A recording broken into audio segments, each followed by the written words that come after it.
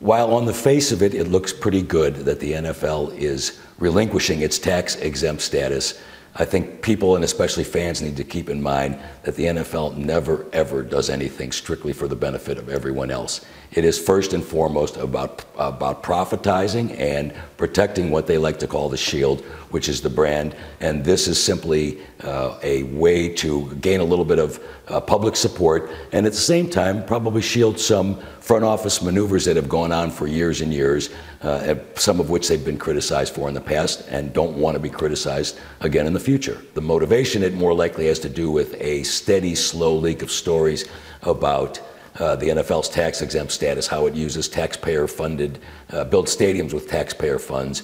And so a lot of that was highlighted when the domestic abuse cases blew up in the NFL, and a lot of members of Congress began to look, and it sort of generated a slowly roiling momentum until the public started asking, why would the NFL be exempt?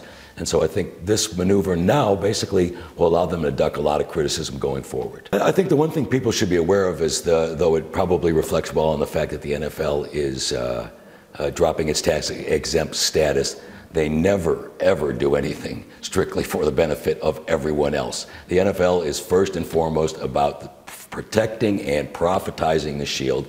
And so I guarantee you they will find a way to file a tax bill for the front office that won't dent the profits or in any way slow the juggernaut that the league has become.